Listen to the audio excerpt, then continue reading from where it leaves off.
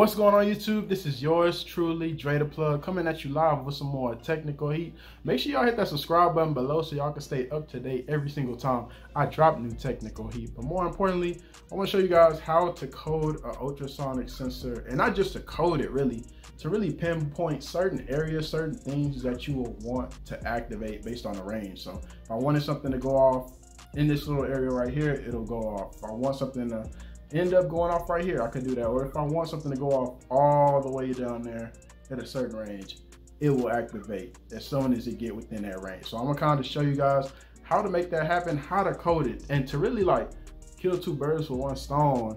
I'm gonna actually use music to really show you guys how to code the range. Just a music example, which will be really, really cool. So that way, you know, we don't have nothing too complex. I could just show you guys how to add music to it too. But if you want to use, who knows, like a voice command, a song, instrumental, anything along those lines within a certain range. Let's get into the video. Let's get into some more technical heat. And another thing, like I mentioned before, like I made a video of basically how to add music to your Arduino project, or if you want to add it to activate when certain things happen. I made a whole video about this a while ago, so I'm gonna link that down below. It's called the MP3 module, so definitely check out that video if you actually want to create this exact project.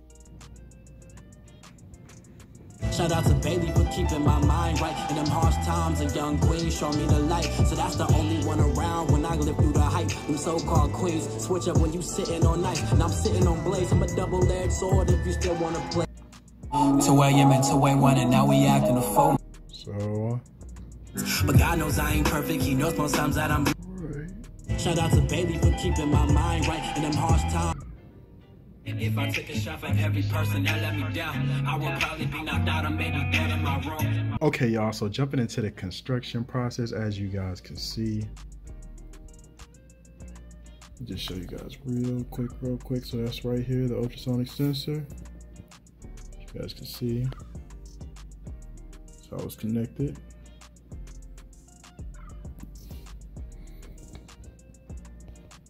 Then coming over here.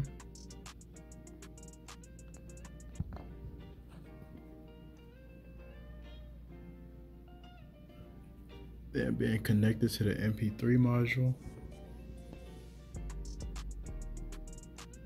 Then I have an aux cord that's connected to my speaker.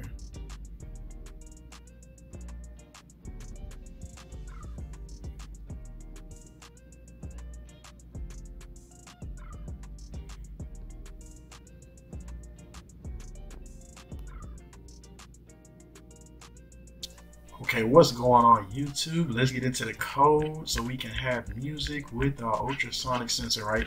So this is an older code that I made probably like 2 years ago. It was like an add-on feature for a project I was working on, right? But I'm actually show you guys how y'all can easily just, you know, copy and paste this entire code onto your project, and then you will be able to, you know, add 3, really 4 different songs to it if you want, right? So I have 1, 2, 3, 4, right? So like I said, if you really want to learn how to add any music to your project, definitely look at the other video. I'm gonna link it down below. But right now, if you just want to instantly just add about 1, 2, 3, or maybe even 4 songs to a project immediately, this is all you have to do. So jumping into the very beginning, right? I'm gonna set my range. So I have it to about 5 centimeters to 10 centimeters. I want my first song to go on.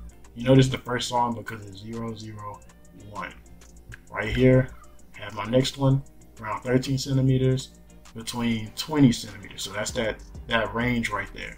Same thing, 0, 0, 2. So you know that's the second one, right? So now jumping into my third one, I have 21 between 26. Then I have 0, 0, 3.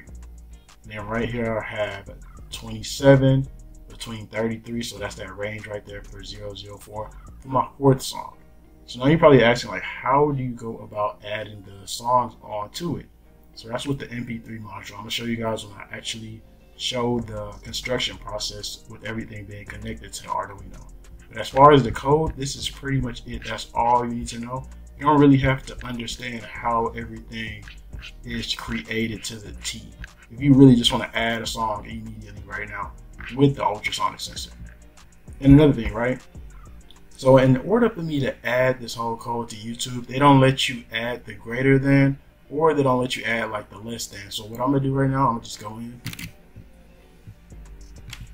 and hit Control F, and then my greater than sign. Just change that.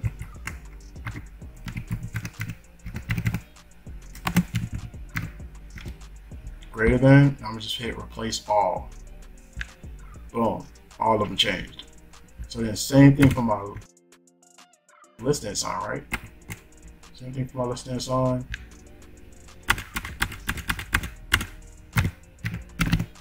Replace all again. So boom.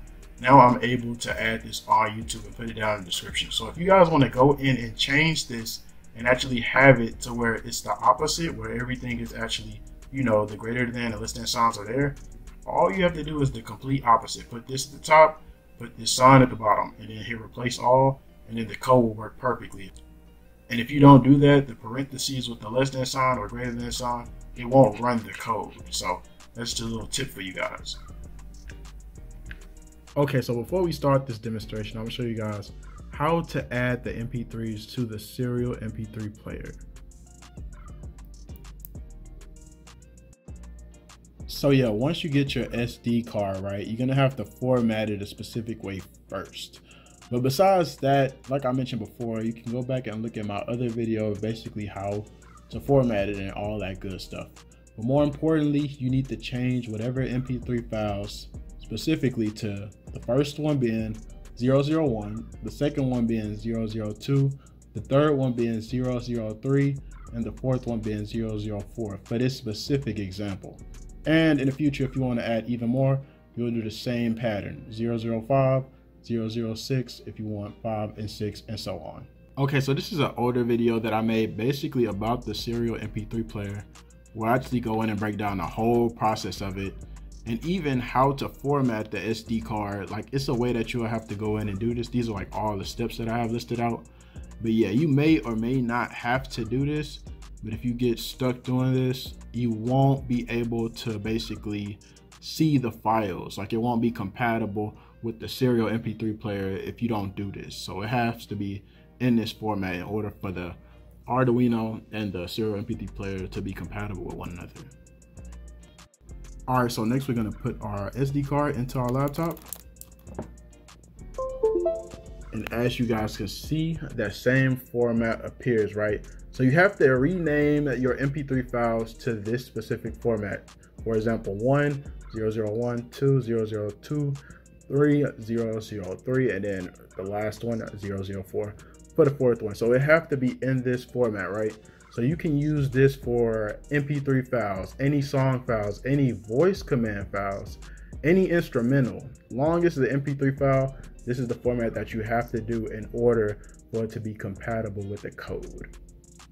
Once you have your songs that you want to add to it, click the SD card down into the Serial MP3 player, just like so. As you guys can see, everything is working because of the green light. If I want to take it out, I just push it down, come right up. That's pretty much it. And now we're going to turn on our speaker.